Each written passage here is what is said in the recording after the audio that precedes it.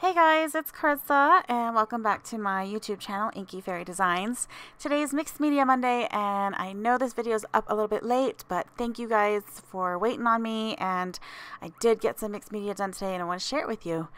So I am working in my Dina Wakley media journal, and I knew for this, for today's video, I wanted to do the Show Us Your Media challenge, which is going on right now. You have until March 14th to go ahead and create something and submit it. The theme this month is It Is Never Too Late to Be Who You Might Have Been.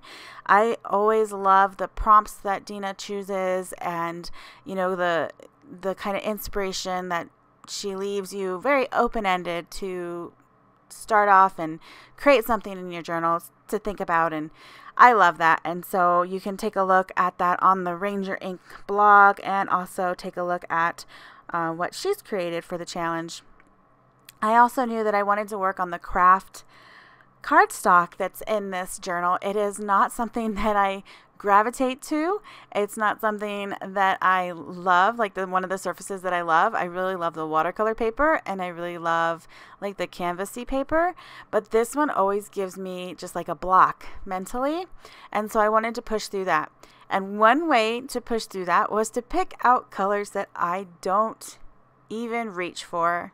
I mean, if I'm going to be out of my comfort zone as it is, I might as well make it, you know, completely out of my comfort zone and see what happens.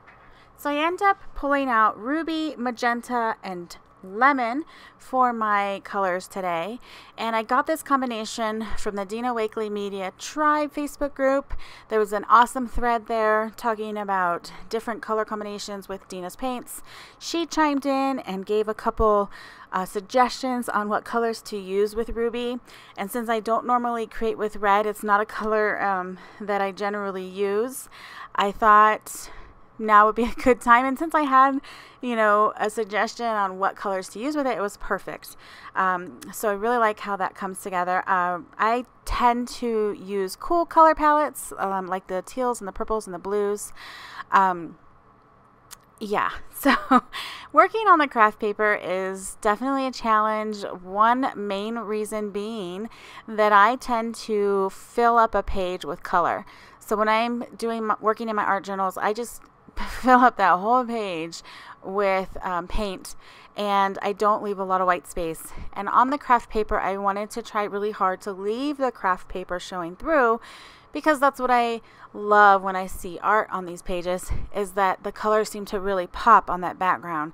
So I tried really hard to leave the edges plain without any paint on it so you could see that craft. And then I did want to add a little bit of texture. So I pulled out a stencil and the Dylusions shimmer spray. I think it's in Bubblegum. It's the pink color, just to kind of tie in with the magenta. And then I did spray on randomly on my page and tried to lift some of that paint up with a paper towel. I thought some areas were still a little bit wet, and I did get some fun texture doing that, but it wasn't as wet as I thought it would be. So then I pulled out the Text and Scribbles stamp set, and I love this one, this stamp in particular of that. It's just like a bunch of paint markings, and it really inspired me to add additional paint markings on to my background. So I pulled out turquoise, and I just had to. I love turquoise. It's one of my favorite colors. And it's a cool color, and it was the perfect color to add into this page because it is a contrasting color, and it just really popped against that warm color palette that I had already laid down. And so that's another thing that you can do when you're creating in your journals is, if you have a really warm or really cool color palette, try to think about what contrasting color you can add to just kind of pop. It really just became the icing on the cake for this page, is adding this turquoise. I love the way that it looks, and as soon as I started adding these little marks on my page, I started feeling like, okay, this page is definitely coming together, because up until that point I really wasn't sure where it was going. And other than kind of keeping in mind what the challenge was and thinking about those prompts in my head, yeah, I really didn't have a plan for this page. So I had just recently gotten this Posca paint marker. I've been looking for a great white marker pen to use on my journals, and this was recommended, and I picked it up recently, and this is the first time that I'm using it, and I actually really like it on my page. It works great over paint, and it's really bright white. I like that when I go over some of the highly textured spots, it kind of splatters and adds just that much more interest onto my background. So I'll definitely be using that more. And although I don't know if I can say I love it yet, because I've only used it this one time, it is leaning towards that way. So I decided to do a little bit of journaling on my page. I think that's the intention behind the Show Us Your Media journal, or the challenge, is to put more of yourself into your journal pages. And these prompts are really meant to kind of draw that out. And this one talking about, you know, it's not too late to be who you want to be, and you know, what does that mean to you? Are you who you want to be? And for me, kind of reviving this YouTube channel is something that was on my mind as something that I wanted to do this year. You know, can I produce content that you guys like? And so that was something that I wrote down. I wanted to be fearless. I want to take more chances in life, and I want to try more things, and I want to become a passionate artist. I want to be an artist. So these are all things that I wrote down, and I wrote them down sloppily, and I didn't really want to be able to read them, or, you know, I'm telling you kind of what my thought is behind my journaling, so it doesn't really matter. But, you know, I just covered them up with some circles, and I had 4 journaling spots, and I didn't like it. It was too even. So I added a 5th one down there on the bottom, because I just love uneven things. And my husband actually jokes that we had a 5th child because, you know, I just like odd numbers. And the funny thing is that he loves even numbers. So, yeah, I don't know what that means. But, yeah, so we have 5 kids. So I'm pretty happy. Anyway, so I've got 5 circles there. I added some more of that turquoise on there because I really liked how it popped. And then I thought I wanted to add the other colors, kind of to create maybe some shadows on the right side of the circles. So I brought in that ruby back in, and I didn't like the way that looked. So I added some magenta on top of that, and I really didn't like how that looked. And I thought, well, maybe if I add some of the lemon back on, because I kind of lost some of that, maybe that'll be it. Really didn't like the way that it was turning out either. So this is why I always have baby wipes on hand when I'm art journaling, is I can just wipe it off. And usually, like, you're working on a jet sewed surface and it wipes up much easier. But because I had all those paint layers on top, or on the bottom anyway, they wiped up pretty well. And then I just went back in with some more of that turquoise and blended it out, and then I was happy with the way these circles looked. So yeah, I think it's turning out pretty cool. I actually really like this page. I hope you guys are enjoying how this is turning out. I do dry my layers in between with a heat tool. I tend to cut that out, but you'll see every now and then my heat tool come just to remind you that I am drying in between layers. And I used my Stabilo Marksall pencil to kind of add some shading and texture around those circles, just to set them apart a little bit from that background. And I really like the way that looks.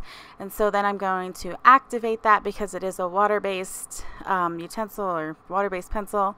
I activate that with a little bit of water in my paintbrush and try to just give it a little bit shading. So now I come in with some words that I picked out from the Tim Holtz Small Talk sticker sheet. I chose live in the moment, and do more than exist, and be brave with your life. I felt that these 3 sets of words really answered the challenge of the Show Us Your Media this week or this month. And I just love adding these little stickers, words to my pages, and I thought it looked really cool, kind of offset on my circles, so I just stuck them down, and I'm going to use some multi-matte medium to make sure that they don't lift off my page and that they're secured and will stay on there. I definitely love what these words represent. They kind of fit with kind of what my journaling was, and then just adds a little bit of text to my page. So I came back with that Posca white pen. I do love it. It was really fun. I just think it's really cool. It's better than any paint marker that I've used so far. So I wanted to add some of my stars that I like to put on my pages, and I just kind of scribble a little bit of circle on, and then just flick it up and down and to the left and the right, and that creates those little star marks that I like to add. And then I'm going to come in again with that Stabilo Marks All pencil, and I'm going to add some shading underneath the letter stickers just to give it a little bit of dimension and depth and kind of really secure it down, just kind of embed it into my page more. So I activate it with my water brush and bring out that shading, and I like that it's only on one side because it kind of like makes it look like it's popping off the page. So I really like the way that that looks, just adding it on the right hand side and the bottom. A lot of times I'll go around the entire thing, but this was just something I thought would be different. So that pretty much wraps up my page. I'm just going to sign it and date it. And I really, I'm sorry that this video is so late today. I really love these mixed media videos. I'm trying to get into some sort of ahead of schedule so that I can get these out on a more consistent time. But I hope you enjoyed it, and I hope you guys will check out the Show Us Your Media Challenge and join in. There is the potential to earn a really awesome Dina Wakley prize pack, so there's always that. Thank you guys so much for watching and continuing to like and share these videos. Seeing that and seeing your comments encourages me and inspires me to continue making more content. Be sure to like this video by giving it a thumbs up, and if you aren't already, subscribe to my channel to see more videos like it. Every Monday I'll be back with a mixed media video for you, and I do hope you like the variety that you get on my channel. There's a little bit of this, a little bit of that, and a little bit of something for everybody. You can find me on social media as Inky Fairy Designs, pretty much anywhere, and be sure to check out my Facebook group in the description box below. I created that group just for you guys because I want to see what you guys are creating. That's it for me today. I'll be back on Wednesday for another Watercolor Wednesday video. Until then, do something creative today. Bye.